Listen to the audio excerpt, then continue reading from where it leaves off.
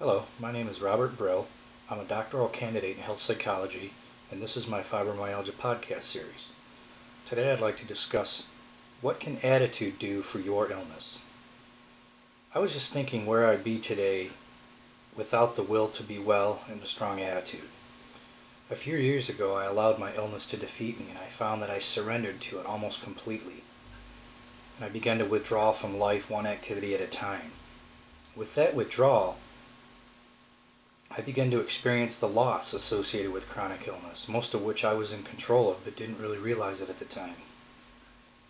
After much soul searching and years of introspection, I decided it was time to adjust my attitude and to rejoin my life and begin moving forward again. I loaded my schedule up with wishes and desires, which slowly turned into positive actions that I knew would translate into positive habits that would promote my wellness. I decided to no longer be the victim and began making and keeping commitments. I decided it was time to start making promises again, which for a long time I couldn't keep. I committed to an exercise program which some days would break me, and other days it would make me stronger. I began to eat correctly, and this made a difference in my symptoms. I slowly began to see what, with the right attitude and the will to beat my illness, I could make positive gains, which raised the dark cloud just a little bit at a time.